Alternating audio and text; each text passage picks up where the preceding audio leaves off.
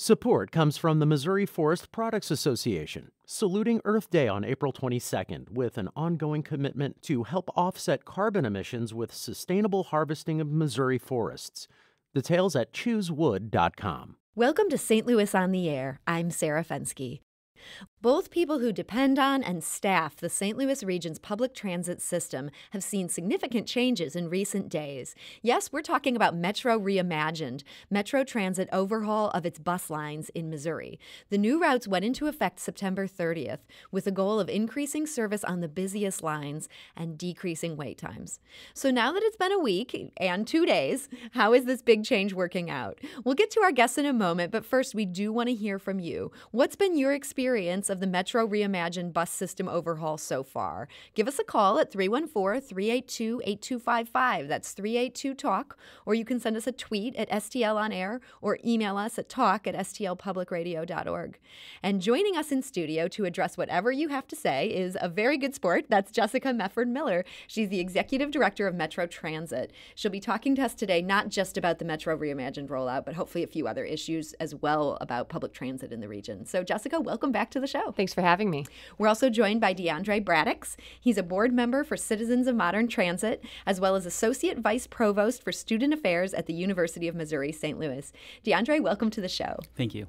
And we're also joined by Mitch Eagles. He's a St. Louis resident, a frequent transit rider, and a vocal transit enthusiast. Mitch, thank you for being here. Yeah, thank you so much. So Jessica Mefford-Miller, on a scale of 1 to 10, how happy are you with how this Metro Reimagined rollout went? Well, Sarah, it's a major change, and so our expectations for this service change are, of course, very different than they would be if it were a minor change. We have touched all of our Missouri Metro bus rollouts. It's the biggest change we've had in the system in more than 13 years. And so on a scale of 1 to 10, I'm at about a 7. There are a lot of things that haven't gone well, and we're learning. You know, we're just over a week in, so there are a lot of different data points that we're still collecting: customer experiences, monitoring running times, whether or not trips connect. I'm happy with the design of the plan. It certainly isn't flawless, but the concepts and the design, I think, is good and is solid.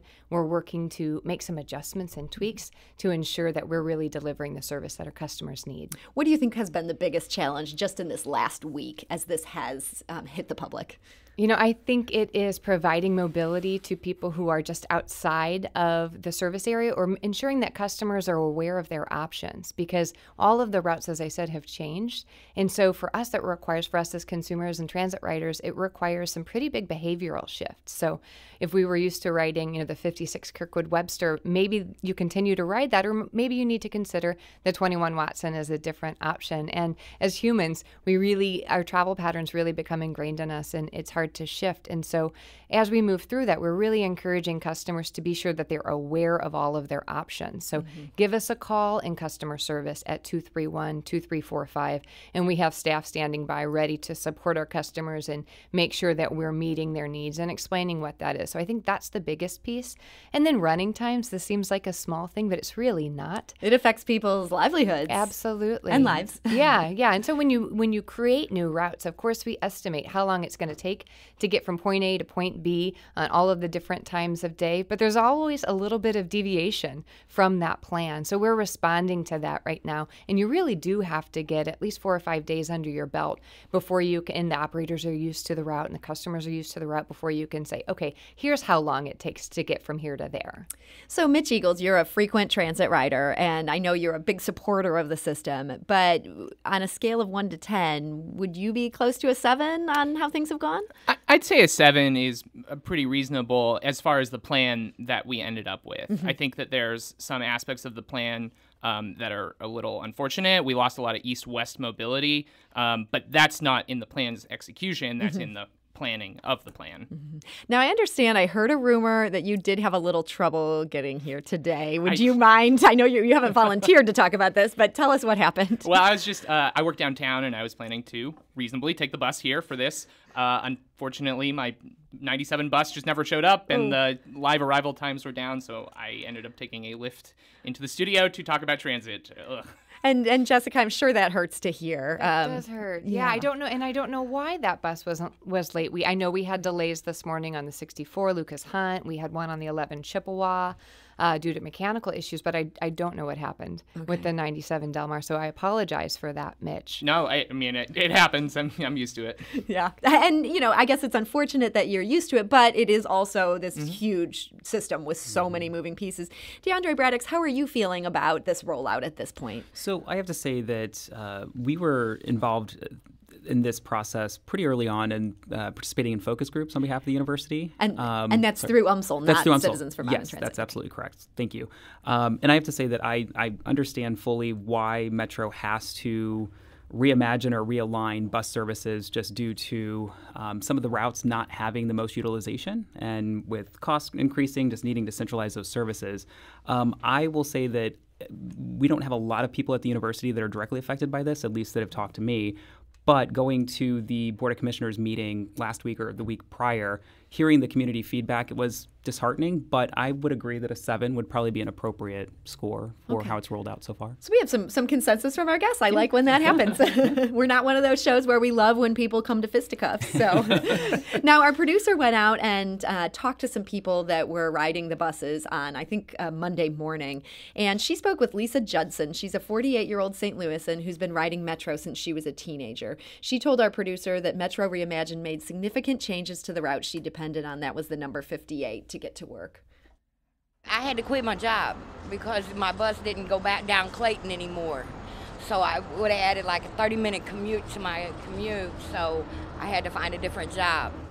That's Lisa Judson. She's a longtime Metro Transit commuter who told us that she had to change jobs because of this overhaul. We also got a Facebook message from Richard who writes, "My situation is dicey since, as a result of Metro Transit decision to eliminate my bus route, I have lost both my full-time job as well as my part-time job. I was totally dependent on Metro Transit, and when they discontinued my access to public transportation, I lost my jobs. It's just that simple." Jessica, what steps did Metro take to try to limit that type of story? Sure. There? So most of the service area that we covered before we're covering now. So in the case of Miss Judson, I'm not sure exactly where on Clayton Road she was traveling. We did change our routes in Greater West County, which includes that area, but those markets still are being served by other routes. And so I would encourage her to give us a call in customer service and make sure she's aware of her trip plans. Now, and you can almost do like a concierge level where you'll help right. a person troubleshoot an individual route. Absolutely. Okay. Where are you going? What time? And we'll help you figure out how to get there. And then for the other customer who reported that he lost his jobs, I don't know what specific routes, but that may well be true. There are some places where service isn't that it used to be.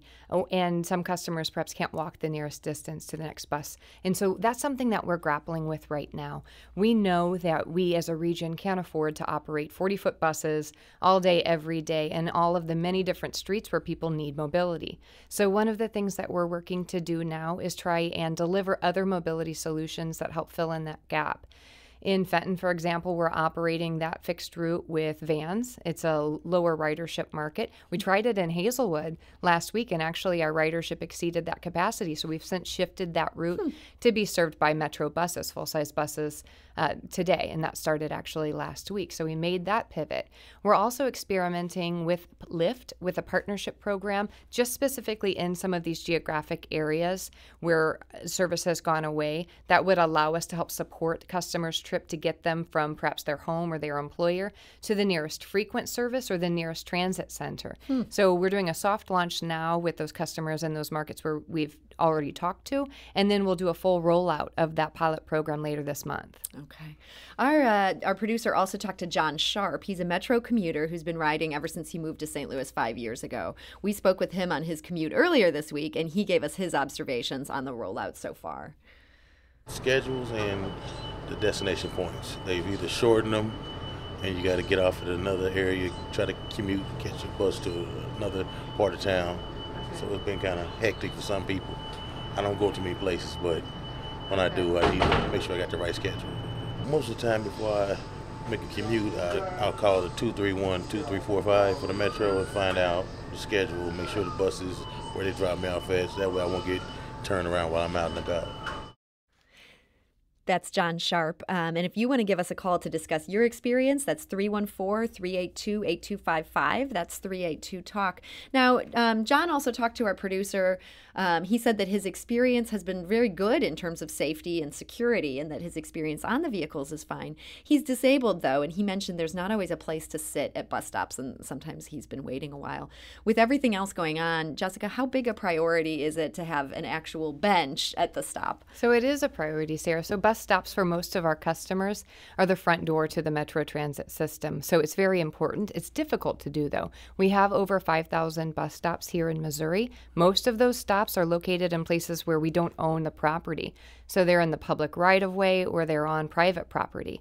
So we've been working steadily for about 10 years now to make those bus stops accessible to persons with disabilities and to deploy benches and shelters where it's important. So we've created a set of standards for determining whether a bus merits a bench and merits a shelter. We've also created a program called Adopt a Stop, where we're working with philanthropic organizations, businesses, and property owners to help keep those stops clean and beautify them, to alert us if signage is missing or damaged so that we can respond to that. So it's more eyes and ears out on the Metro system and more community partnerships. So we put those benches and shelters out there as quickly as our funding, which is typically federal funding, allows. Okay. Mitch Eagles, how did your commute end up changing as a result of these bus service changes? So it hasn't changed significantly. I live right next to one of the lines that became a frequent line, actually. So you're one of the lucky ones. I am. I feel very fortunate. I am excited to see higher frequencies. That's the thing I hear from people. A lot of people I talk to really want to ride transit. They don't want to wait half an hour or an hour for their bus line if they happen to miss it, because that means you could be late to work, you could lose your job. So I'm excited. If I miss a bus now, I only have to wait 15 minutes. That's something great. That was, nobody except the Grand Line in St. Louis could have before. I want to see a lot more of that. Unfortunately, we don't have any money from the state, which is a big problem. Mm-hmm. No, that makes sense. We've got a couple callers who'd like to join this conversation. Let's talk to Basmin, and I got to apologize if I'm mispronouncing that name. Hi, you're on St. Louis on the Air. Yes, good afternoon, and it's Basmin, but many call me Basmin. Well, thank you for that correct pronunciation. What would you like to talk to us about? I'm a native St. Louis, and I've had the blessing of living in the same house for 60 years, north of Del Mar.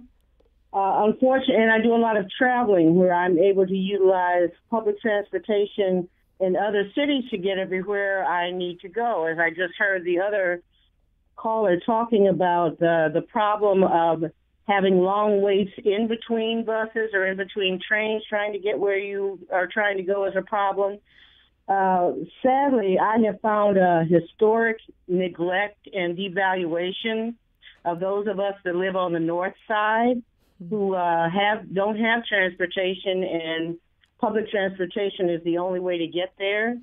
Mm-hmm. So the long waits in between buses, and sometimes you can't get to your job an hour early or a half hour early, that if you miss a bus, you have missed your time to be at work.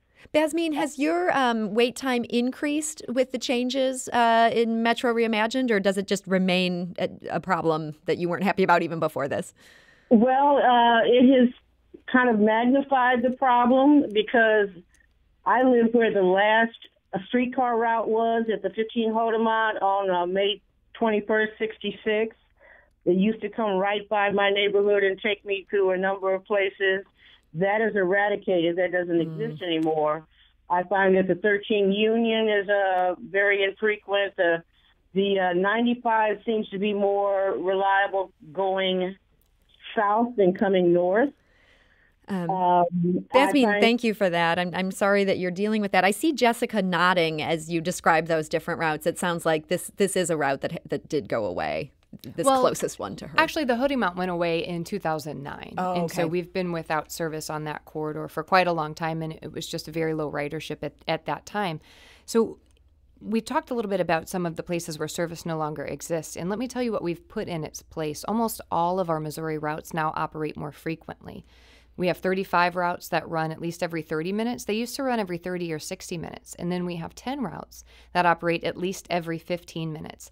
Those 10 routes on a daily basis carry more than half of Metro bus customers. So that's a huge investment in frequency, and Mitch mentioned that he uses one of those routes today. So Bossmean, in your neighborhood, we have the 95 Kings Highway. That's one of those frequent routes. Now it runs every 15 minutes. You may be close to the 16 city limits, which is another frequent route. Those are both north-south routes. And then the 13 Union, that's one of our local routes. That's operating every 30 minutes today. So we're really trying to get these routes on this predictable 15, 30-minute schedule. For some of our less traveled routes, they're on a 60-minute schedule, like in the middle of the day or late at night or early in the morning. Give us a try, Bossmean. Try one of those frequent routes.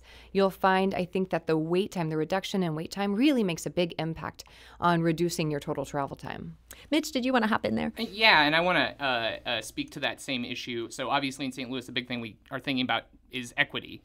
We talk about it a lot. And one of the problems with Metro Reimagined, especially on the north side, was there was a long process of discussions and meetings, and I came to some of those and I spoke. And to make a good transit system, we have to have a network. We have to be able to go north-south and east-west. And we lost the number 4 being a frequent line. That runs along Natural Bridge. So now we have frequent lines that run north and south. That's important, but we cut out that part of the plan where you could get frequently east and west in North City. That's where a lot of people who rely on transit every day live, and so I think that's something that we should really reconsider putting back in as a frequent line. Okay. I wanted to thank Bossmean for her call. We've got another caller. That's Corey calling from Chesterfield. Hi, you're on St. Louis on the Air. I teach an adult education class. And we're located at Creve Coeur Road in Olive, and I have a student who takes the bus home from there, and he's had a terrible time since you changed the routes. He takes the bus from the Creve Coeur and Olive he takes it along Olive to the Hanley station, and he now has to wait an hour at the Hanley station for another bus to take him north to Hazelwood. And so he doesn't get home until he leaves about 3 o'clock. He doesn't get home till 6 o'clock. Oh, my. And the reason is the problem is at the Hanley Olive station. So I don't know. I think he's under the impression that you cut out some buses going north from there in the direction he needs to go. Corey, thank you for bringing that situation to our attention. Jessica, is this something where they might want to call this line, or do you have some specific insight into this problem? So without knowing where the customer is going, I don't have specific insight into the route, but it sounds like this might be a place where we're missing a connection at our North Hanley Transit Center. Corey, if you would have your student give us a call in customer service at 314-231-2345. We would like to hear from him so that we understand his trip and can pinpoint a misconnection if that's what's happening. And thank you for that call, Corey. We're almost out of time. Just one last quick question for D'Andre. Yes. Speaking as citizens of modern transit, what do you think has been missing in our region's conversation about transit overall? Ooh, that is a great question. So actually, I would say the economic impact of transit. So we actually just commissioned a study through Citizens for Modern Transit, the results of which were presented to the board of directors for our organization yesterday and will be released publicly at an event coming up shortly. You can go to the CMT website to find that information. But transit brings in, based on this study, over $3.5 billion to Missouri as a whole, most of which stays in St. Louis. That conversation is not being had, thus why we see 0.02% of Metro's budget coming from the legislature. And as Mitch pointed out earlier, we could use some more state funding on this. We absolutely could. So unfortunately, we're out of time today. I want to thank all of our guests, Jessica Mefford-Miller, D'Andre Braddix, and Mitch Eagles. Thank you so much for joining us today. Thank you, Sarah. This is St. Louis on the Air on St. Louis Public Radio, 90.7 KWMU.